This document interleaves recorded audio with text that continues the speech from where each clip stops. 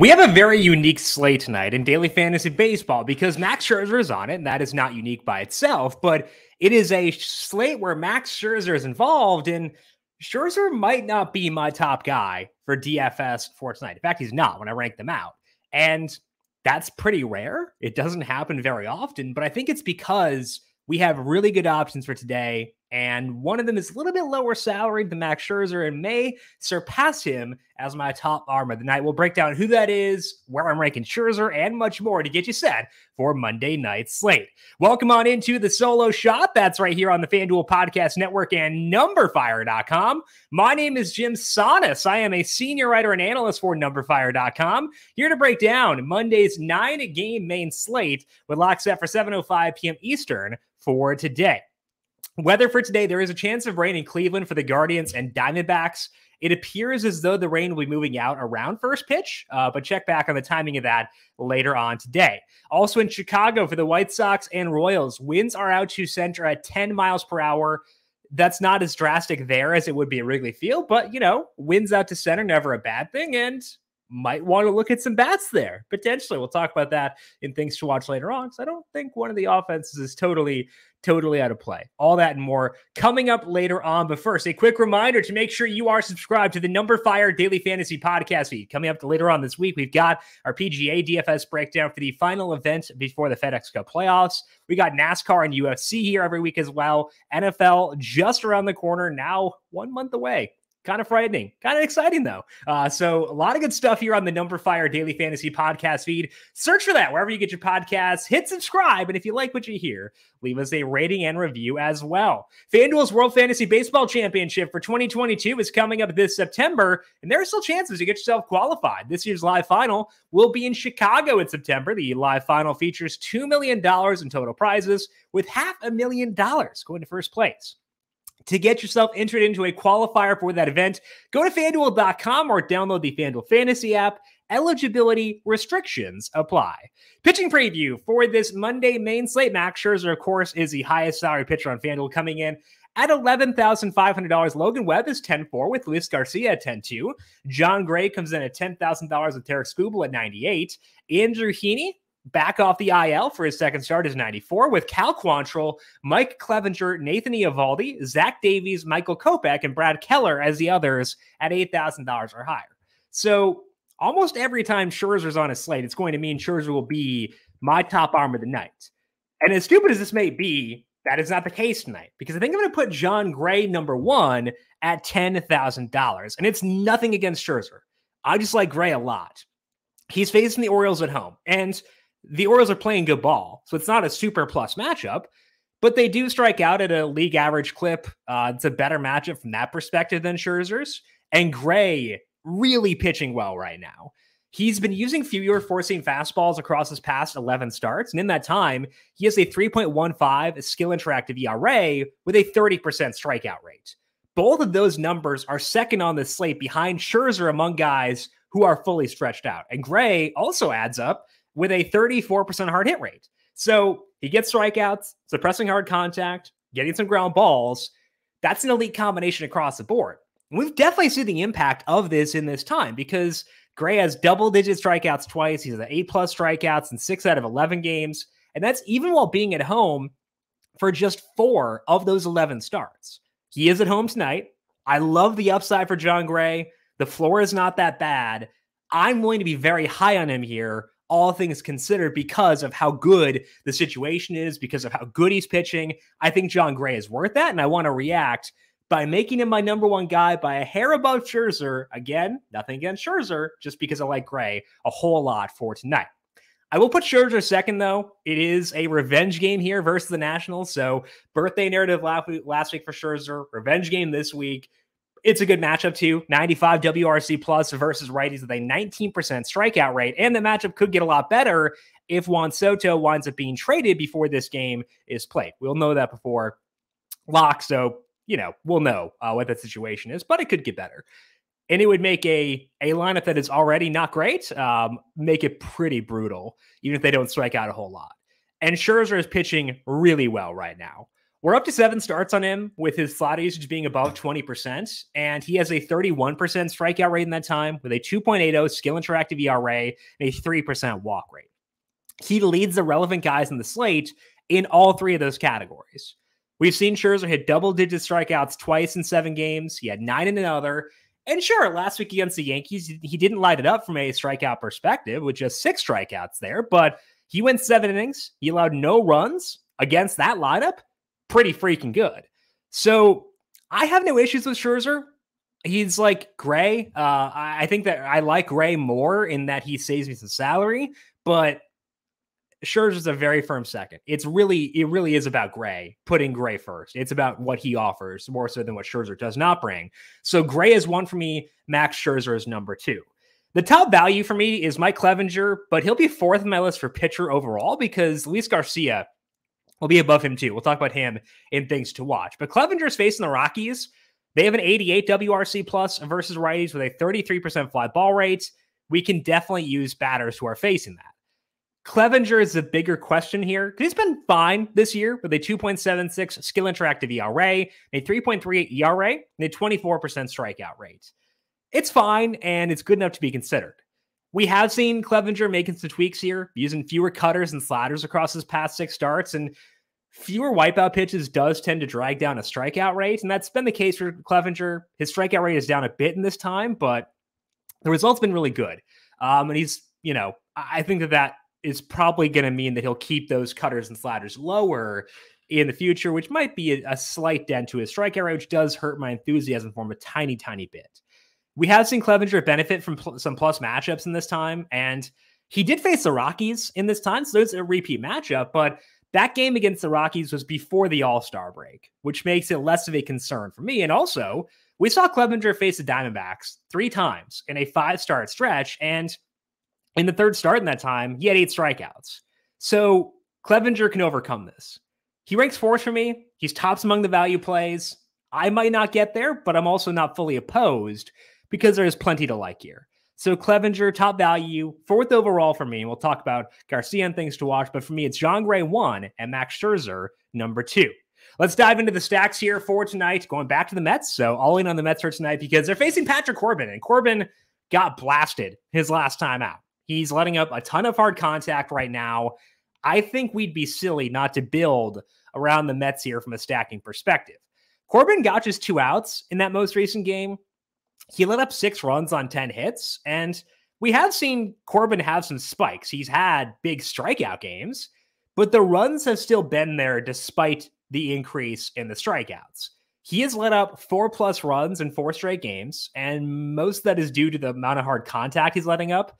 We've seen Corbin mixing in more sinkers across his past 12 starts, and that has helped him increase his ground ball rate, but his hard hit rate allowed is 43%. That is the 2nd highest mark on tonight's slate, and you're seeing the impact of that because his ERA in this time is 6.42. He's facing the Mets tonight. They have a 107 WRC plus against lefties. They're not the world's best lineup, but they're definitely a solid one here, and I'm willing to stack them as a result of this spot here, facing off with Patrick Corbin for tonight. Within these Met stacks, I'm curious if we'll see Eduardo Escobar here playing against lefties because obviously his playing time has been cut with all the additions they've made, but Escobar did hit 6th the last time they faced a lefty. He has a 274 ISO versus lefties this year with a 49% fly ball rate. I still think he's very usable if he plays, so I'm hoping he's in there personally because I think that's a guy we can definitely use. So Eduardo Escobar, if he does wind up playing, a guy I will use for DFS because he still has a lot of pop against lefties and has had that even in a down year for him in 2022. For our second stack, last week we talked about Spencer Watkins. He was facing the Rays in that time, and I was super wishy-washy on that Rays offense because Watkins was limiting hard contact going into that game. The Rays did not blow up there with just 3 runs, but they did get a lot of hard contact against Watkins with a 62% hard hit rate. So now Watkins back out there tonight and facing the Rangers, and I'm going to stack the Rangers because of the way things stack up here. The Rays in that game against Watkins had 13 hard hit balls. Part of that was the high number, the high hard hit rate, but also they put 21 balls in play. There were just 4 strikeouts there, no walks for Watkins. And in 5 starts since Watkins came back to the big leagues, he has a 19% strikeout rate with a 4% walk rate. So he's letting up a lot of balls in play. Now, that hard hit rate in that time is up to 40%, and the fly ball rate is 43%. That's a profile we can stack against. Now, Watkins has had success in this time. He has a 1.93 ERA. He's let up just 6 total earned runs, and, 3 of them came last week. But before that, only 3 earned runs in 4 starts. But I think we can still stack against him, and I will do so with this Texas Rangers lineup for tonight as my number 2 stack here behind the Mets. I do want to be high on the righties in the process here because righties have a 5.08 slugging percentage versus Watkins this year and a lot more fly balls. So Adolis Garcia, the top priority on this team, Marcus Semien second. That prioritization ladder is made easier by the fact that Corey Seager's not fully healthy right now and might not play. I'll get to the lefties after that, lefties and switch hitters, I should say, but to me, Garcia and Semien, the top 2 priorities within this Rangers stack because of the numbers Watkins has had versus righties so far this year. As far as our third stack goes, I feel pretty obligated to rank the Astros here. They're facing Nathan Eovaldi, and it's looked pretty rough for him recently, and I don't think the roughness is fluky. The velocity's been down here for Eovaldi, and velocity is important for everybody, but I think it's potentially more so important for a guy like Eovaldi. And this is something that happened in his final start before he hit the injured list, because that kind of foretold what was going to happen there. And he hasn't fully bounced back yet, though. The velocity was a bit better last time out. In 4 starts with the rough velocity, he has a 15% strikeout rate. He's letting up a 41% hard hit rate. And not surprisingly, Eovaldi's getting hammered. He's made 3 starts since he returned, and he's let up 16 earned runs in those 3 starts. He's let up at least 3 earned runs in all of those starts. Part of that is tough matchups, but he had Cleveland last week. They're not a super imposing offense. And the Astros, also very tough. So the tough matchups thing does not change here. It's possible Eovaldi gets the velocity back tonight. If he does, I'll back off going forward. But he wasn't necessarily like lights out even before the hard contact or before the velocity dip. The velocity, again, was better last time out, but he had just 1 strikeout there and still got knocked around initially. So I'm going to keep on stacking against Eovaldi for now, especially when it's an offense as good as this one.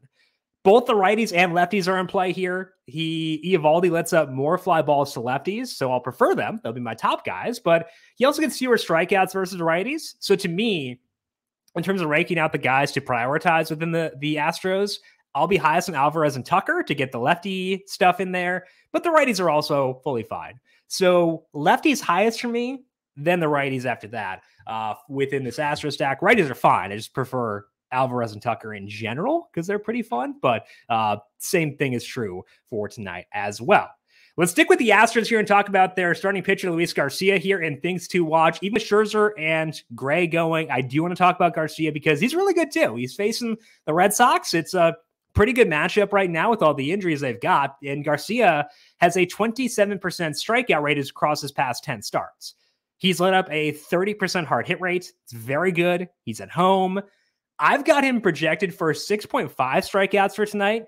That's about 1 behind both Scherzer and Gray. So not quite as high as them, but it's high enough to be at least worth mentioning. And I think that Garcia, pretty fun. So Luis Garcia, number 3 for me tonight, above Mike Clevinger, who would be number 4.